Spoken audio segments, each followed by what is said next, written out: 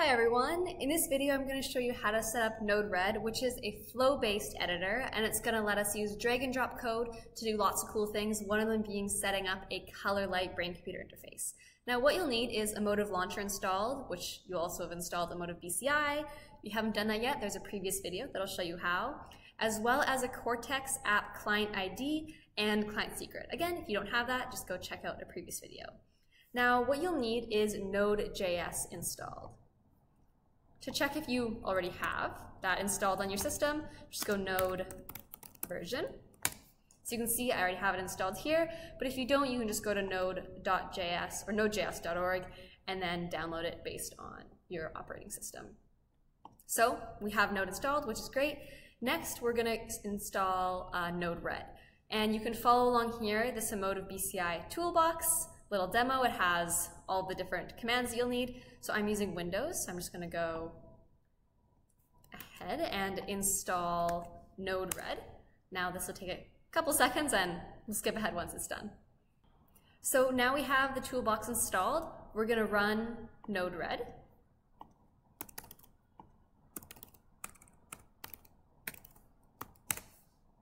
And you'll see this is Node-RED starting up. So what you'll want to do to actually access Node-RED is it'll say server now running at this address. You can control click, and here you see Node-RED pops up.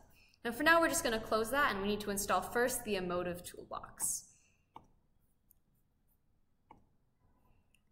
So you can see here we're going to do this top one and Control C to exit out of that Node-RED flow.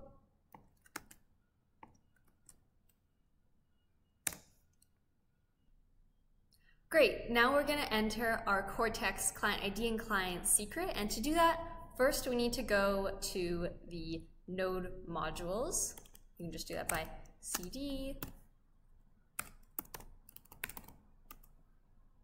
node-red / and I think it's node _ modules. Oh, that was not right. Oh, sorry, there shouldn't be a slash here. Awesome. Now we're going to open up our text editor. I'm using VS Code, but you can use whichever text editor you would like. And this is just the command for, we're going to open VS Code, and this is the file that we're going to be opening. Node-RED.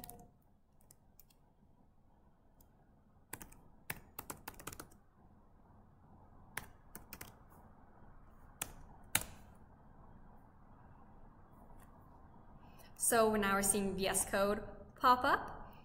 The first thing we need to do is enter our client ID and client password. I've just pasted them, client ID and client secret.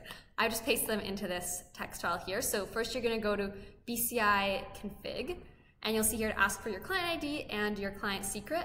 So I'm just going to enter those here.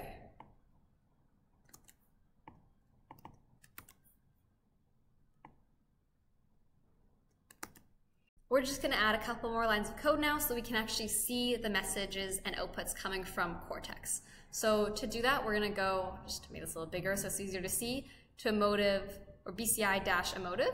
And then at around line 59, just going to do console.log, message from Cortex, and then this line below will actually print the message.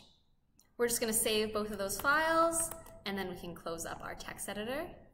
Now, going back to our command line, we're going to run Node-RED and see if we can actually see our Emotiv nodes. So just typing in Node-RED.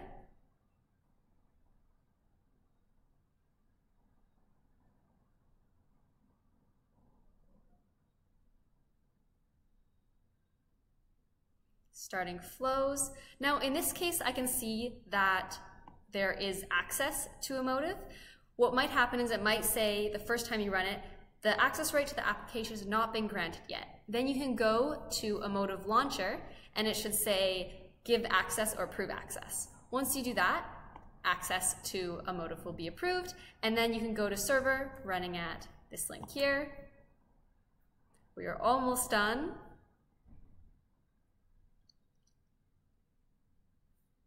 Now you should be able to scroll down and see your Emotiv nodes, which is perfect. So We'll go over in more detail in another video what all these nodes actually mean, but those are all the steps that you need to go through to access Node-RED and then start using these emotive nodes to start making your own brain-computer interface.